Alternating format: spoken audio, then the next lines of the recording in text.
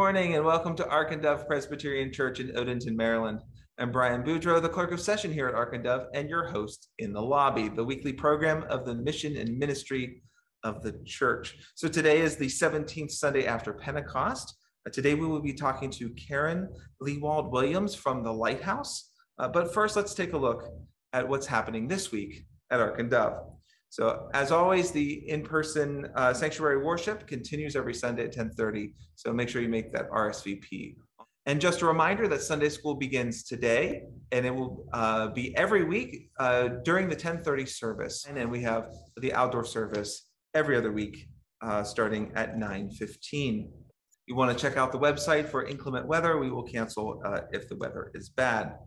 We have a couple of opportunities happening this week. One of them, the first one is the introduction to prayer. That's happening on September 23rd at 7:30 p.m. via Zoom. So we're going to answer the question, how do I find some stillness and silence in my life? This is part of a larger session on prayer. So please contact Christian Ed to sign up. Now, Logos, it's almost here. So make sure that you get your children signed up for Logos. It's a 1-hour evening program on Tuesday evenings.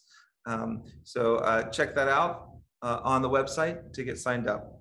Jen Roman and Julie Devers can get you signed up for that. So the parents group ice cream social has been rescheduled for September 24th at 6:30. So look in the archive for more details on that. Hope to see you there. The youth group for middle school and high school will begin tonight, September 19th. So 6th to 8th graders will meet outside the church from 4 to 5 p.m. and the 9th through 12th graders will meet outside the church from 5 to 6:30 p.m. So we'll see you then. And Pastor John says, bring a friend. We also have the Friendly Seniors who will be going to London Town on September 30th. I'm telling you this now because you need to sign up and make a reservation for the guided tour. So Pastor Tim is also leading a series called A Basic Introduction to the Prophets of the Old Testament. And the first session will be on September 21st at 7 p.m. via Zoom. So please contact Pastor Tim to get that invitation. There are 2 other sessions on the 28th and the October 5th. A little bit further afield, you'll want to go ahead and mark your calendars for Sunday, October 3rd. After the 10:30 service, we're going to have our mission ministry fair and church picnic. So make sure you sign up for that, and we'll have lunch together and get to learn more about the different activities in the mission ministry that you can sign up for. If you have any questions, you can contact Lori Kronzer, the mission ministry elder, and Nicole Howe, our outreach and connections elder. So we have lots of regular activities happening all the time. So check out the archive to find out what those are. But I especially want to highlight the fellowship after the service. You can email fellowship@arkanddove.org anytime during the service, and we will send you a link to participate. Hot off the presses, we just learned that choir will be beginning again. So if you're interested in joining the choir, please contact our music director, Margaret McGillivray, and she will get you all the information that you need for our Thursday rehearsals.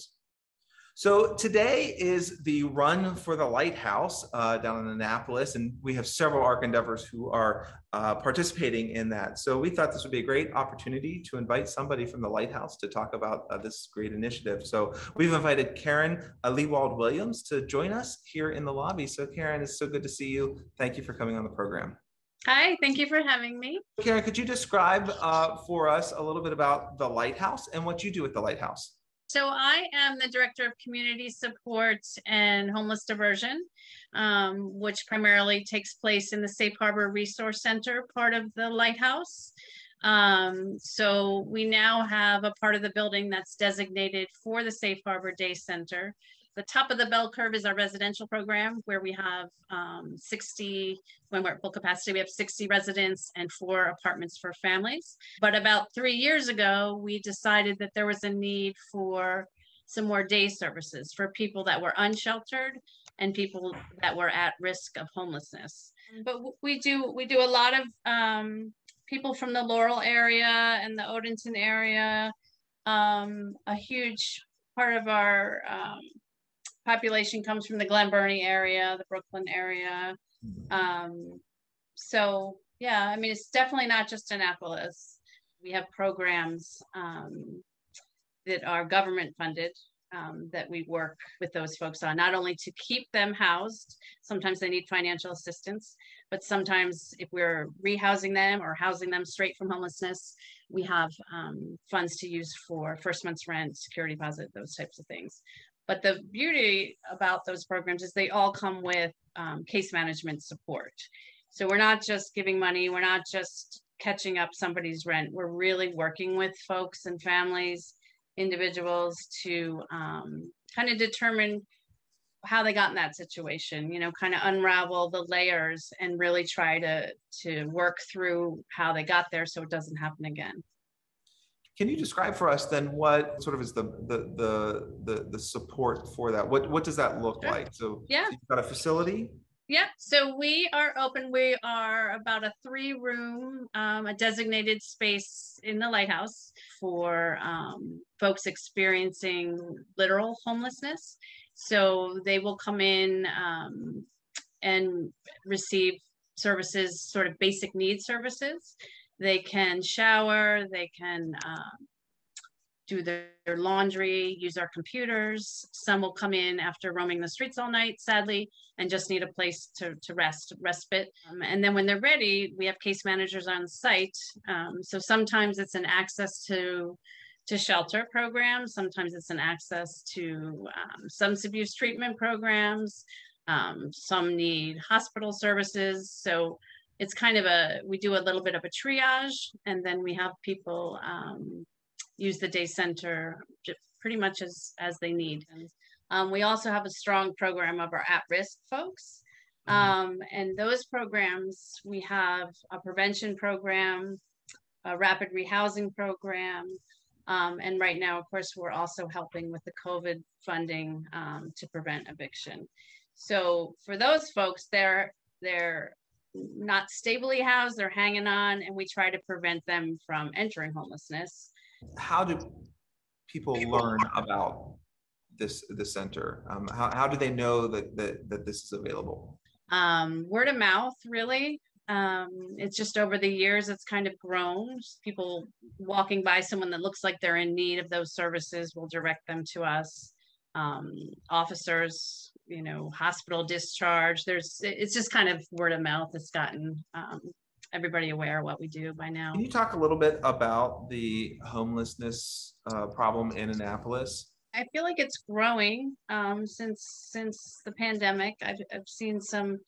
We serve up to about 30 people at this point a day from walk-ins, and those people live in cars. They find anywhere they can each night to try to not get asked by officers to move along.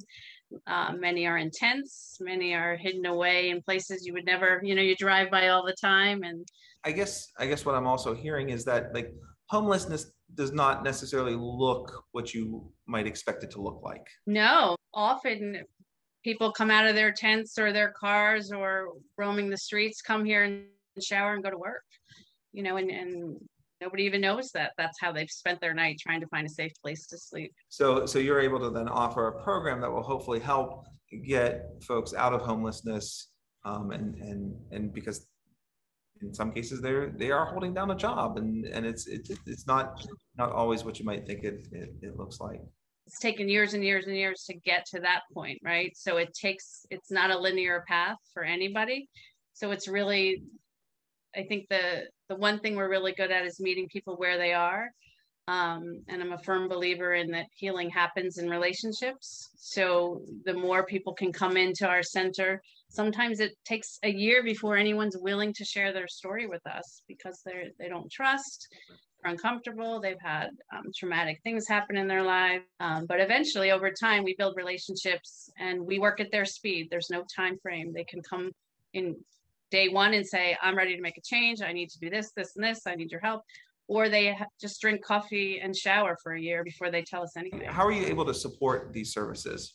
A lot of our programs are very restrictive. The funds are, they go out to a person that makes a certain amount of money, a person that can produce 5 to 8 documents, those types of things. So it's very hard sometimes to qualify families in sort of that box to receive assistance from those funds. So what we really need are unrestricted funds, right? So every single situation is different. Every single family comes with their challenges, and they don't necessarily fit in that restricted box. So many times we have to turn people away in terms of financial assistance. We're unable to help them because of that.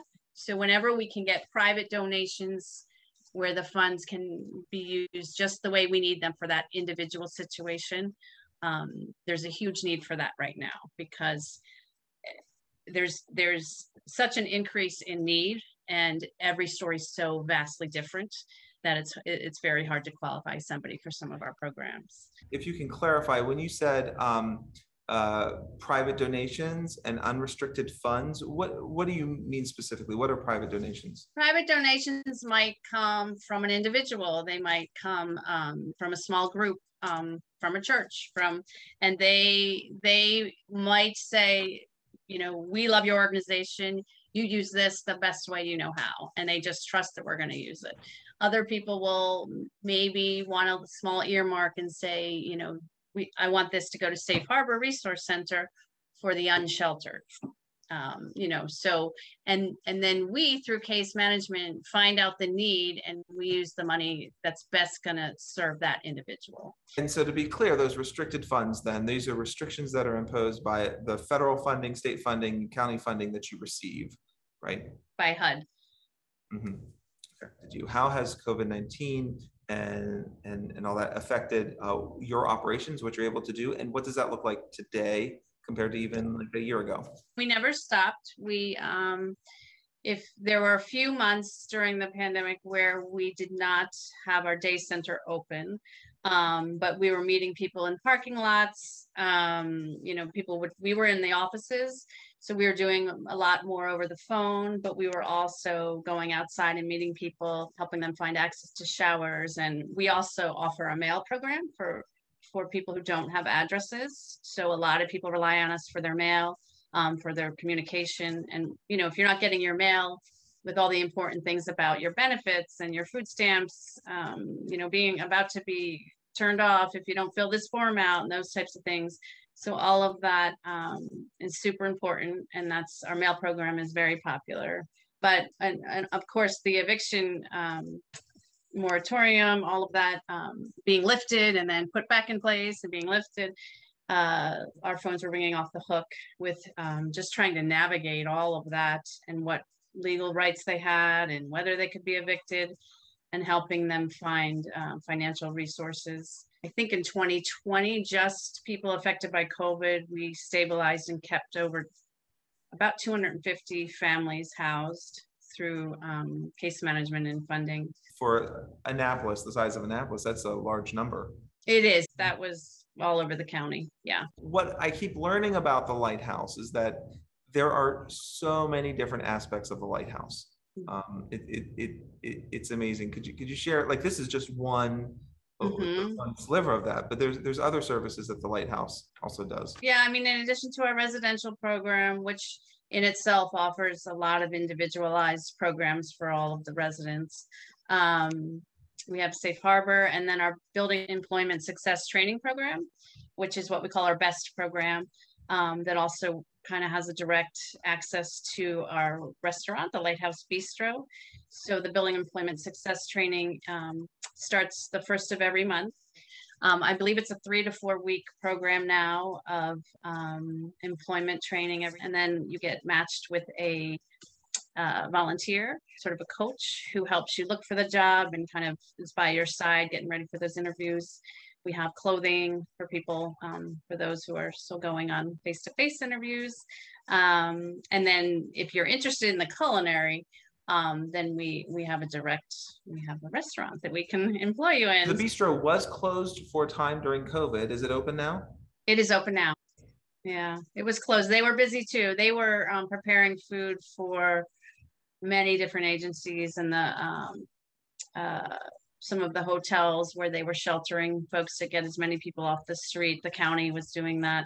So they were delivering food as well as delivering food. We stopped our community, dinners and lunches. So they were delivering boxed food for everybody to eat in their rooms. And I really love what the Lighthouse does, and I love it really is a beacon in the community. So I can't thank you enough for the work that you do for Annapolis and for Anne Arundel County. So thank you for joining me today. I'm really glad you could come on the program and teaching the Ark and Dove community about what the Lighthouse does. So thank you so much for joining me. Oh, you're very welcome. Thank you. And to everyone out there, thank you for tuning in and joining us this week. We are always looking to get to know our community better. So if you have something you'd like to share during our Meet Ark and Dove segment, please reach out to us at worship@arkandove.org. More details about everything that we talked about today can be found in the archive or on the webpage. So stay safe, get vaccinated, and have a great week. And please join us in the Zoom fellowship after the service. The live stream service will begin in a moment.